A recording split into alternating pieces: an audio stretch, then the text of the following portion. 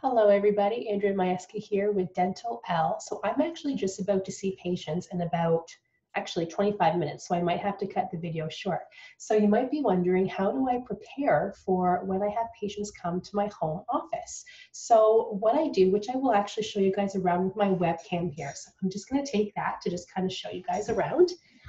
So here we go. I don't know how long the cord is, but let's kind of manage. So can you guys see this okay? So this is the patient chair. This obviously stays here because I do have my mobile practice as well where I have my own chair. But this one obviously stays here. These are just to make the patient feel more comfortable, and I do put those in the laundry after every single patient. I'm seeing a 4-year-old and a 5-year-old, so that's why he is here, so we can count the teeth together, we can polish them. And my cord doesn't go far enough, you guys, so I might do another video later to show you guys what that's about. But behind you here, I have my air, water, the suction. I have the piezo, which I will not be using for kids, but I just have that out anyway. And then let's see, I have my tray. Oh, it looks like somebody's at the door already. I have a toy box, laptop. Okay, guys, I'm just gonna stop the video for 1 second because I have somebody coming. Sorry, guys, that was just Amazon. Anyways, oh, and while we're here, look at my cool light. How neat is that, eh, guys? Yep, that is in my office. So if you guys can see, oh, sorry, it's starting to get blurry. I know this is not the best video, I apologize, but that is my tray set up here. I'll actually show you guys around my office right now. I have a little tray, or sorry, a little chair for people to sit in.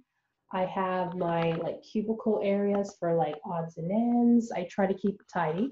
I have my like oral hygiene aids up here. I have my water. My iPad is there for them to watch Netflix, but actually I'm going to put that away because I decided to put Netflix on my computer.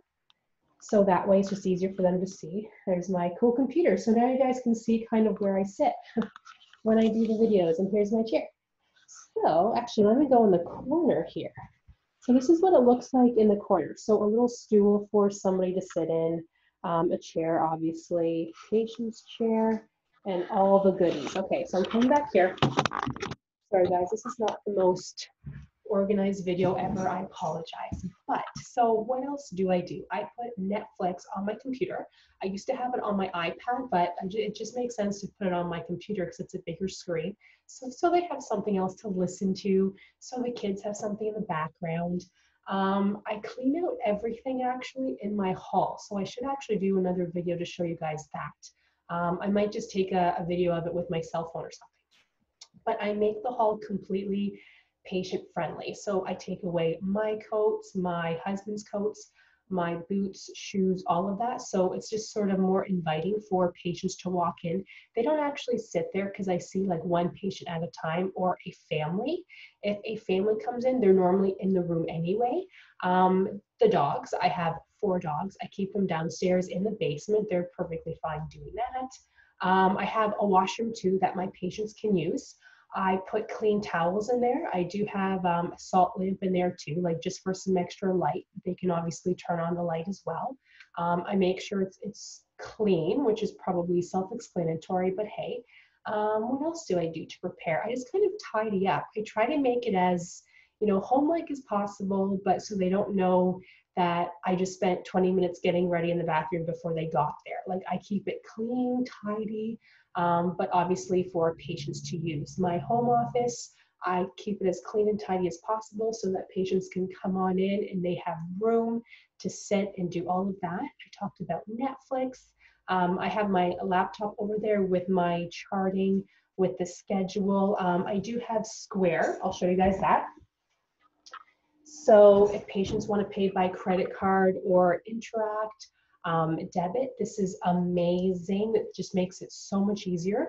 I can leave the link for you guys on the bottom there. If you use the link that I provide you, if you need this for your own business, for something, you can get actually free transactions for a couple months. I forget exactly how long, but I can do that for you.